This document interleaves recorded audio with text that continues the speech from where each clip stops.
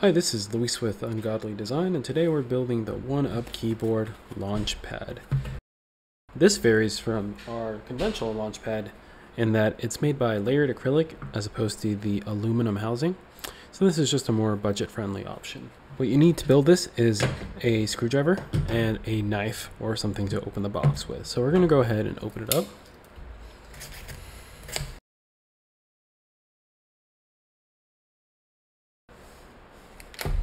So let's go ahead and open this up.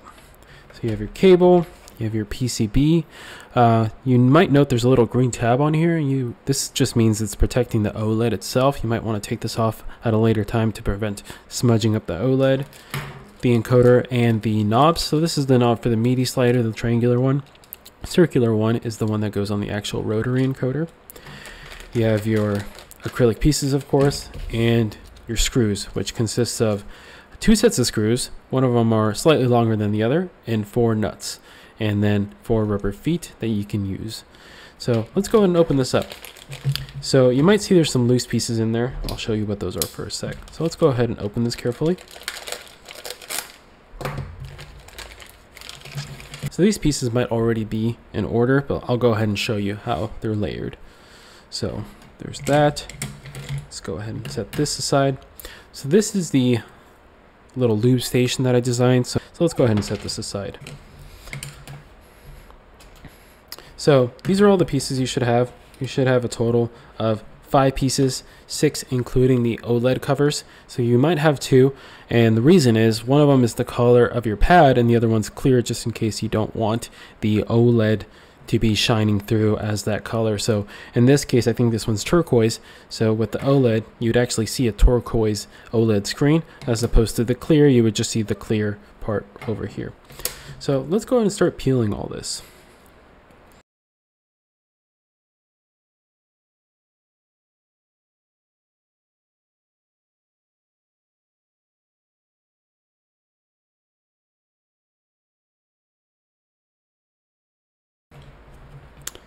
This piece is probably the most fragile piece in the entire kit, so you want to be careful with this. If you twist it too much, this right here will just snap right off. And although it still works, you'll lose a lot of the structural integrity of the actual layer.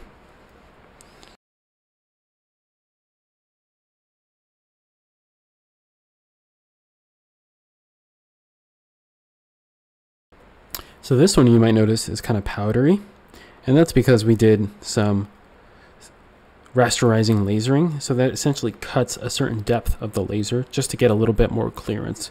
So that stuff you can kind of just wipe off, but just make sure to wipe down your counter with a nice wet cloth when you're done, just to make sure it doesn't get everywhere.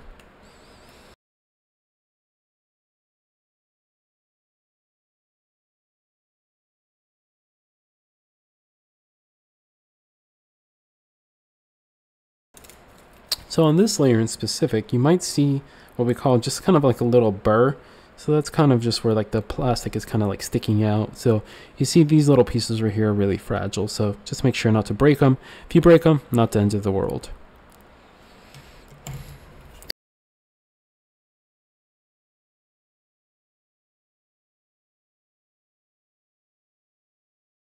So on this piece as well, you'll see that it has kind of some of that engraving. And that's one of the issues that we encountered on the first batch of launch pads, is that the stabilizers were actually hitting this particular layer. So you can see that we engraved it down to get a little bit of extra clearance.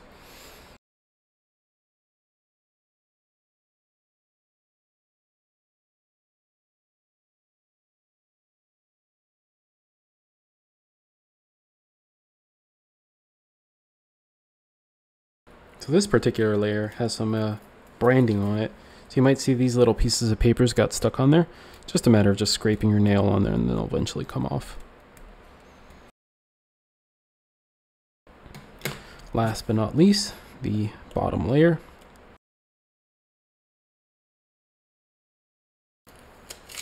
This one also has a piece of paper there for all the lettering. I'm not going to bother taking those off. And there you go. Actually, I'll take this off. So one thing you might notice as you're handling all these pieces is you might leave a bunch of fingerprints.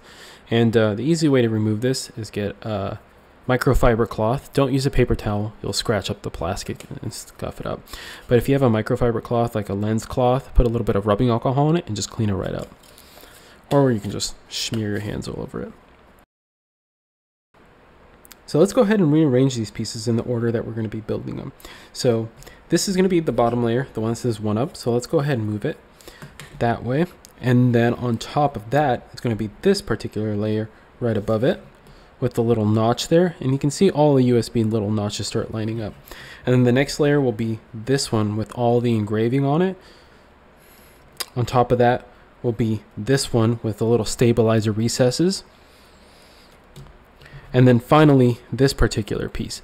And this one you might accidentally put upside down, but the easiest way to identify which way it goes is because it has the Ungodly engraving on the bottom. So just make sure that's on the bottom. If it's backwards, you'll see it's like this, and you'll see that the holes don't really line up. You'll see that this one's a little wider than the other one. So just make sure to flip it over. So that's more or less the whole stack. And then per your preference, you can go ahead and either use the colored OLED cover, and the little notch will be on the bottom for the OLED cover, and you see these 2 holes, those would be on the outside. So that would be it. Or you can go ahead and use the clear one. I'm going to go ahead and use the clear one. So let's go ahead and start building it. First thing you want to do is essentially get rid of the OLED. So this actually uses Milmax hot swap sockets, so you can just rip this sucker right out. And to install it, you just align the pins right here. So there's 4 pins and it says OLED on the PCB, and just wiggle it and push it in. But for now, we're going to take it out. So let's go ahead and take up this stack, and I'm going to move 1, 2, 3 layers. So now I'm at this 4th layer with all the engraving on it. And you want to make sure the stabilizers and the rotary encoder are installed if you're going to be using them.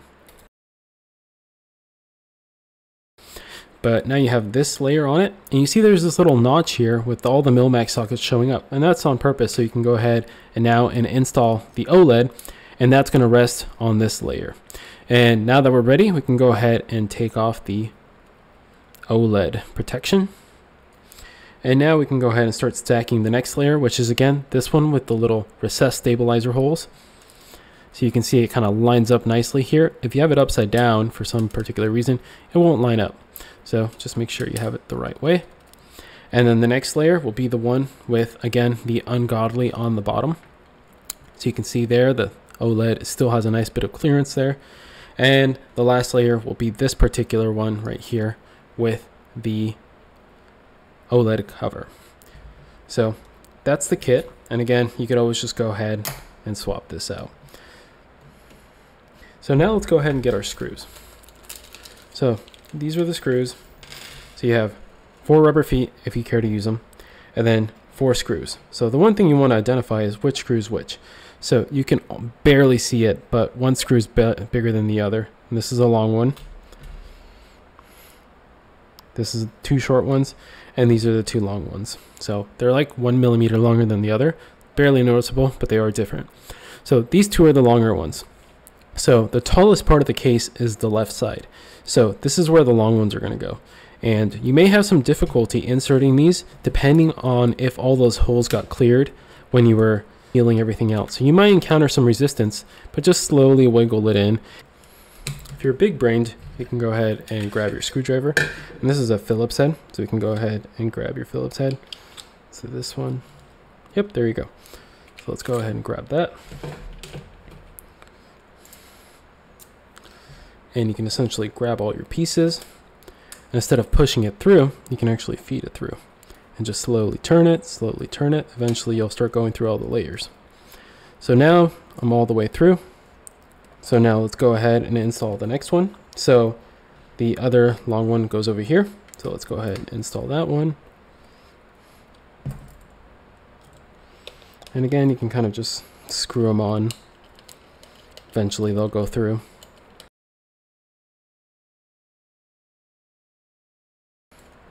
All right, now let's grab the other screws, put them in those corners. Oops.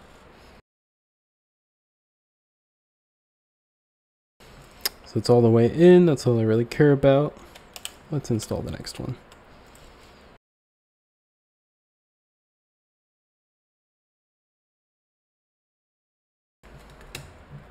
So you can see they're flying out, so you might encounter some resistance as you're building it.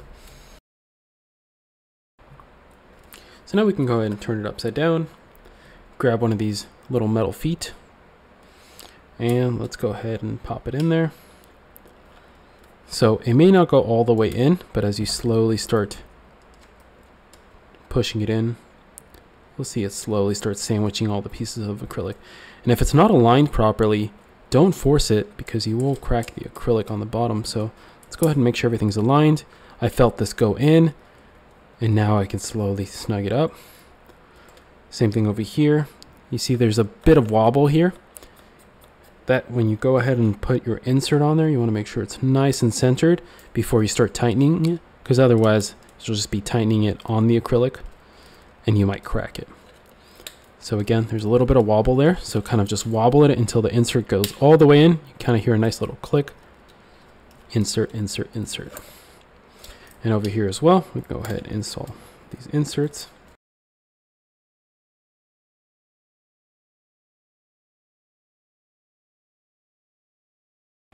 So I actually spin it backwards a little bit just to get to catch, and then it goes.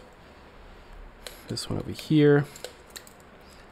Let's go ahead and screw it in, and we're good to go. So let's put that junk aside, put that aside. And if you really want to, just in case you don't scratch up your counter, especially if you have a nice like bamboo top or something like that, you can put these little rubber dots on the plastic, on the corners, like so.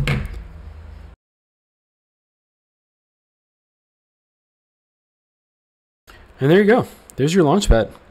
So let's go ahead and finish this particular one up.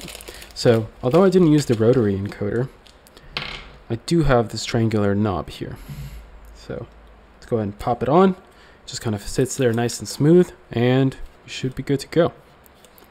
These are 3D printed, so you might see some obvious defects in them, like they look kind of warped, and some little hairs. Just kind of pop them off, and it'll clean up nicely. There you go. So now, assuming everything's working properly, let's go ahead and test this bad boy. So I'll grab my USB cable, go ahead and grab it, pop it in. It's detected. And there you go. All the colors are going. You should see the little rocket there, and you're all good to go. So this is the loop station. So let's go ahead and show you how to build that.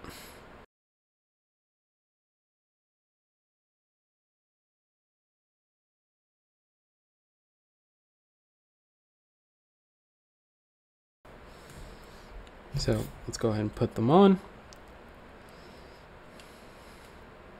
There you go. Put another one on. And if you want it to be a little bit more permanent, I would advise using a dab of super glue.